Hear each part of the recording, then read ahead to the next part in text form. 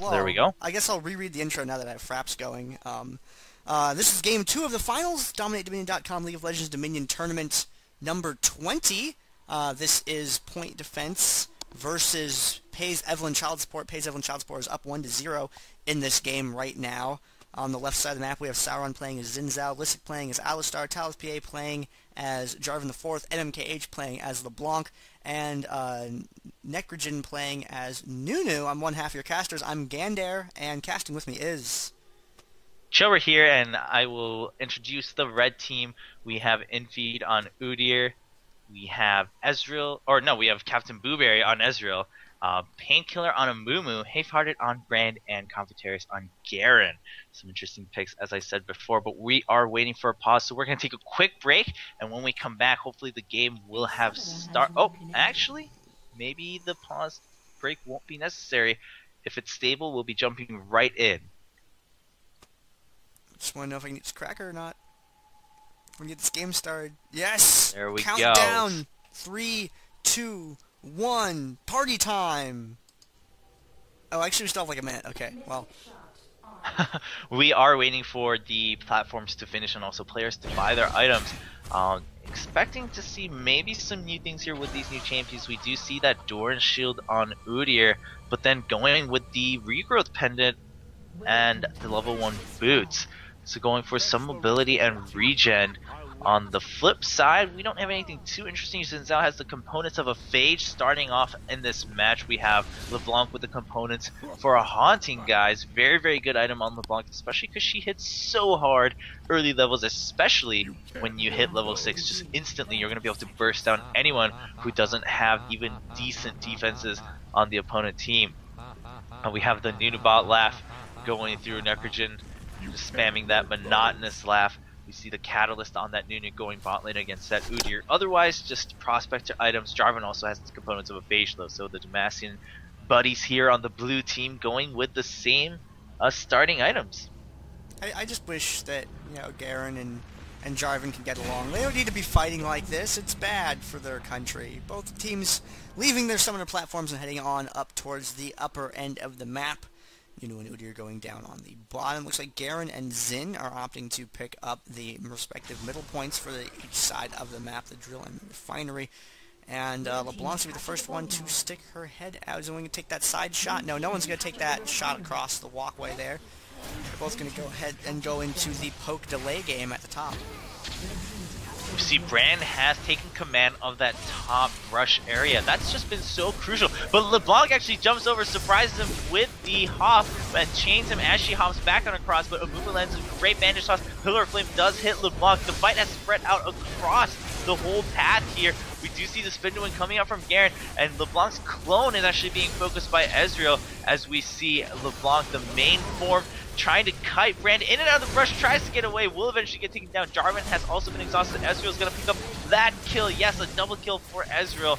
And we see Brand and Ezreal now trying to focus on the Alistar. That's a quick kill as they both use their abilities to clean that up at the windmill, and we will have Pex with the first 3 cap of the game. And Xin Zhao with the first back cap of the game. Sauron going down for that bottom point, and Garen chasing it, but looks like J4 is going to be right there to intercept that. Yes, he's even going to use the airborne to do it, making sure that Sauron is able to secure that neutral, and now 3-on-1 is really the way to kill Garen right there. Him getting taken out. Looked like he was going to have enough time to get off another ability, but not quite. Half-hard coming down to the bottom, throwing that AoE, but LeBlanc lands the stun. MKH locking him down for a moment there. Captain Booberry coming down on the bottom, throwing off them skill shots. Ezreal's skill shots are so good. They do a lot of damage, and distorting right out of that Pillar of Flame. Good move there by MMKH, but they're all getting slowly worn down. MMKH really, really low on mana right now, opting to drop that recall there, and we see sort of what we saw in the other game. We see the top being kind of sustaining and the bottom being kind of chaotic right now. TalusPA taking a good burst right there. MMKH landing a stun, but really doesn't have any mana. TalusPA really doesn't have any health. Sauron really has a lot of silenced, and things are going bad down there. We do see Garen continuing the chase, doesn't need mana, so gonna keep running through. Both 2 players have teleported out, and LeBlanc actually jumps over to the Speed Shrine. Very good use of that distortion so far. really liking what we've seen. Garen starts to channel onto the core as Hayparter tries to clean out some of the minions. We do see Jarvan and Nunu coming down at full health, but Jarvan's going to jump right across. No, actually, just wants to interrupt both, but there is the ultimate, catches both of them within his barriers alongside Nunubot. Nunu's going to start the absolute zero. There is LeBlanc with the slow, extra slow really, to assist with that, and they're going to give a double kill to Nunu. And Point Defense is starting their assault once again in the bot lane. We see LeBlanc going straight for the tower. She's going to start the channel, but Ezra and Udi are coming through. It's quickly going to turn into a 2v1. LeBlanc not in the best of places right now. Tries to get some damage onto their blinks right on over as Udi tries to get the bear stand stunned and will give up any sort of offensive for now. Meanwhile, top lane, Xin Zhao has come to help Alistar and gets the 2v1 gank against Amumu. They're going to channel this, and they're going to cap it as Jarvan also comes up to help, going to trade spots with Alistar. Alistar just scouting out the area to make sure he can push anyone back to secure this windmill. Captain Blueberry blinking up with that arcane shift to be able to get some damage in on Listic. Tao Pei is the one with the most health, so he's going to hang around on the... Whoa, MMKH, what did you do to Captain Blueberry? That was very unfriendly what just happened to Ezreal there. Long distorting up and just putting a lot of hurt on him. Sauron, who was hiding in the bushes, decides to reveal himself now, but Painkiller at full health and mana, don't want to stand next to him for too long. The sadness is contagious, chasing MMKH up around that point. MMKH coming down, throwing down a little bit of a shot to break that channel that Halfheart had going there, but Sauron's going to get intercepted by Captain Booberry there, and MMKH knows he can't do anything, so he's going to go ahead and go for the ballsiest recall ever! Wow, both skill shots barely missing that LeBlanc.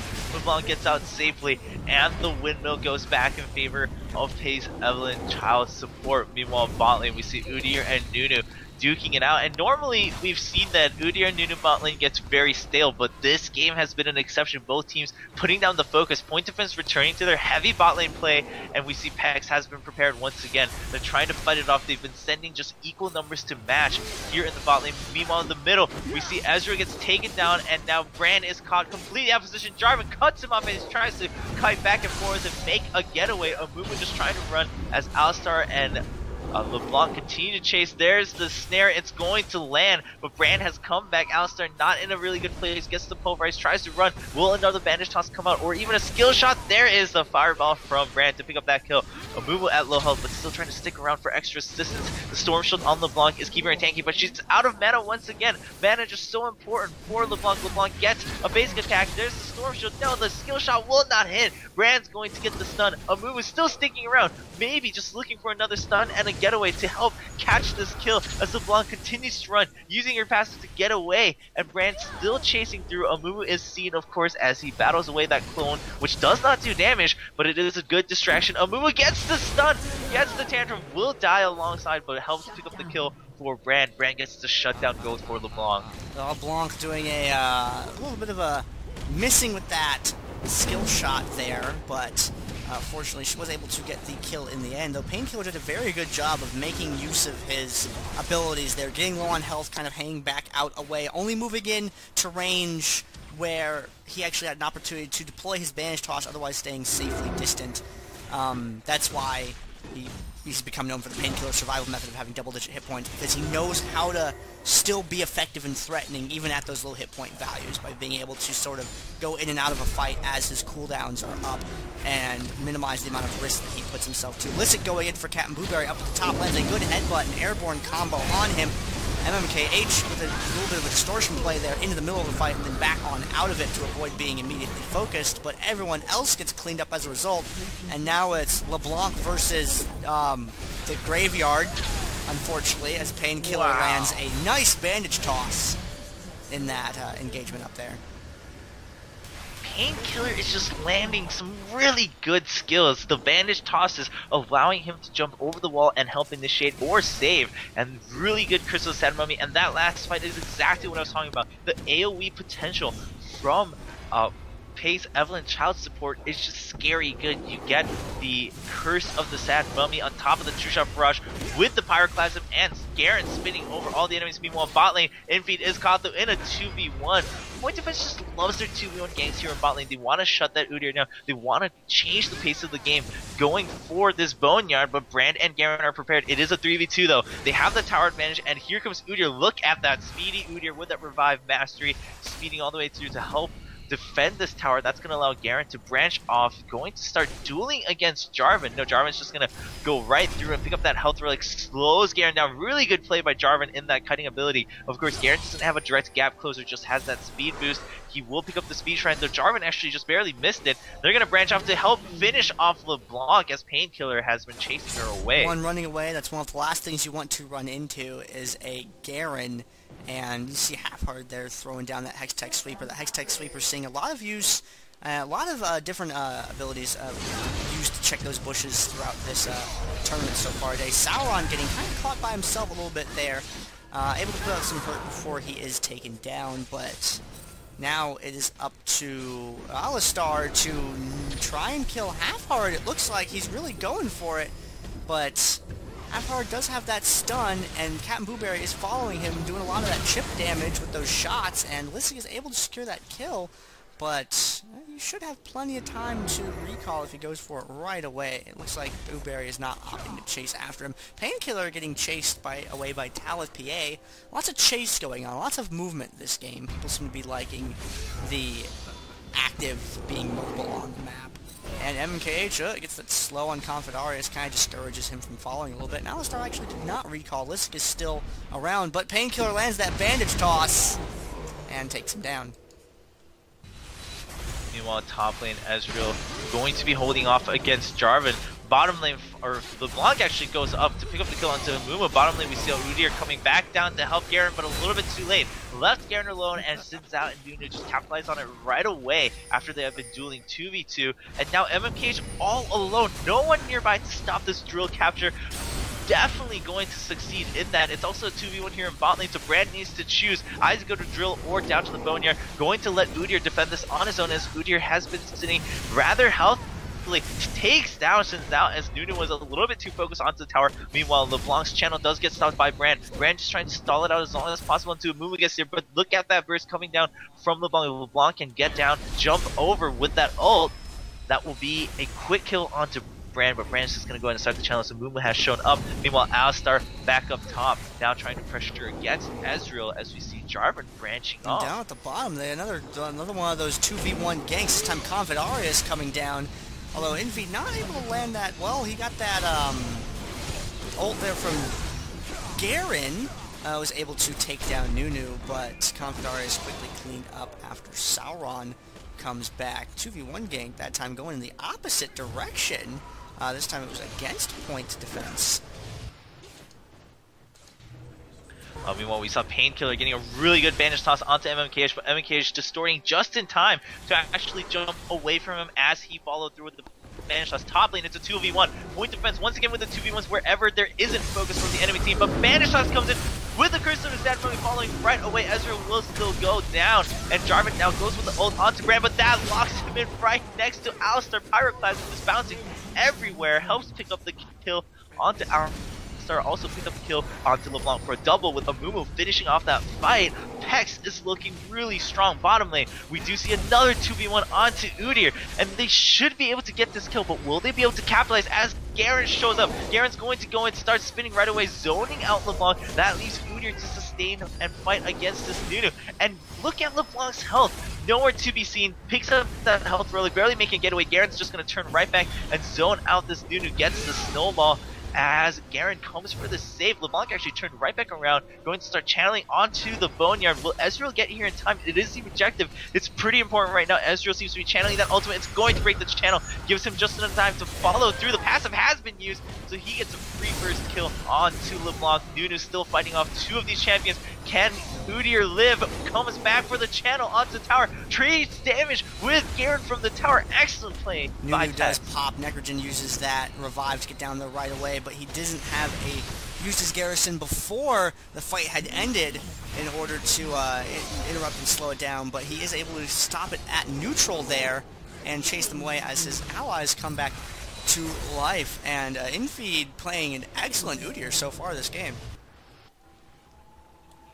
Wow, and Havehearted living with a sliver of health, just kiting excellently alongside Ezreal, using that dot damage to pick up a kill and help take down Alistar. Meanwhile, Ezreal tries to channel the windmill but gets interrupted by Jarvan. Jarvan is not happy. It's just fighting Ezreal straight up, jumps right back through to help take him down and defend the windmill. Point defense still holding on to that 3 cap. Meanwhile, LeBlanc meets the Sand Mummy, but Mummy's just gonna go back to the minion wave as LeBlanc jumps over Necrogen the wall. doing some Bush's absolute zero play, taking a big chunk out of Convidarius' health, but Sauron not terribly durable down there right now, not able to really capitalize on that gank, and Nunu's going to go ahead and back away for a moment, kind of circling around, letting his cooldowns refresh. Now coming in around behind, Confidarius doesn't use that snowball though, unfortunately. Minions are getting pushed up on the tower now.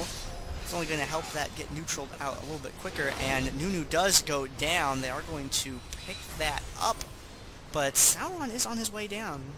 On top of the map, however, Talon PA goes in with an ultimate to capture Ezreal there, but leaves Lissig alone 2v1 with Painkiller coming into that fight from behind, and put a lot of hurt on as well. It's been very active both top and bottom on the map so far. Lissig going to get taken down on the top, and they're going to cap that. But Sauron back at bottom again, trying to unseat Infeed and not quite able to do so.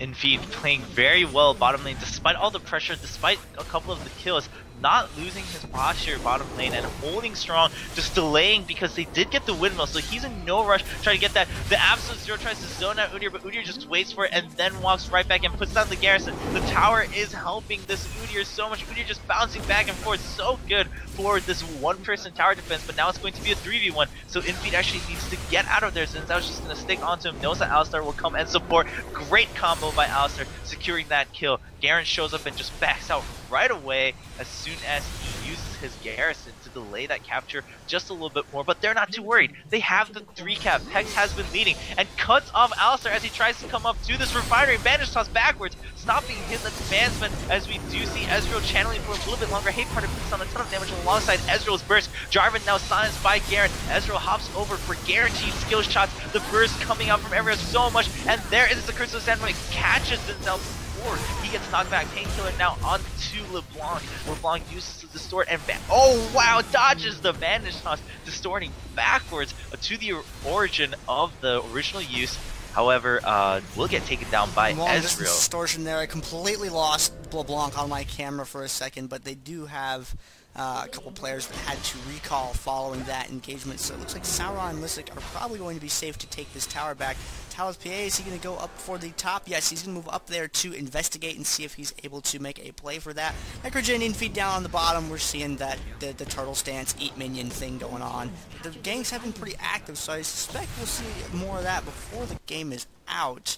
Ping going down up at the top. Talos PA taking some damage. Confitarius really extending out there to get into that fight and landing the still not half-hard, but breaking the chain before it's actually able to proc. Lissig's in a bad spot. I can't fit everyone on my screen. Sauron in a sandwich over there. Lissig comes in to try and save him, but isn't able to get there. 1 second too late. A lot of damage you have to put on Lissig now. It looks like just MMK, the most fragile champion out of the group, still alive up at the top side of the map, is going to try and take down... Nope. Ezreal is... Well, he's going to get Garen down, but Ezreal is able to clean that up. And point defense just has to defend for another, I don't know, 12 seconds or so, and then this game is theirs. Yeah, man, just Pex's team play has been so good this game. Really utilizing all their ultimates excellently. Brand getting some really good pyroclasms thanks to Amumu's Curse of the Sand Mummy. I have to give it to Painkiller. Excellent, excellent play. Just using all the abilities for the entire team and not just for single play. Using it really for disruption and saving Ezreal and Brand. Brand gets a free kill as Ezreal chips away at Xin Zhao. We see Alistar trying to come back around, pressuring that Boneyard. They are desperate, but they're not going to get unneutralized. Oh, they do get unneutralized over at bottom at the Boneyard. Brand and Ezreal not quick enough to stop that. They're going to need to fight off this cow if they want to secure the victory right away. He is very tanky, but he really doesn't have any other option right now. Udyr, meanwhile, is fighting off Nunu, and it's just a stalemate between Udyr and Nunu. Alistar does eventually go down. Two people going to be channeling down onto this Boneyard. No one near the windmill or the drill. So this should be in the bag for Pace, Evelynn, Child support. Yeah, there's really nothing left to be said once they'd secured that point. There was a very good clock stop by then. They were deflected up top, and these finals are going to go to Pace, Evelynn, Child support, taking a 2-0 victory over Point Defense here in Dominate Dominion, the DominateDominion.com League of Legends Dominion Tournament number 20, powered by Cybersports Network.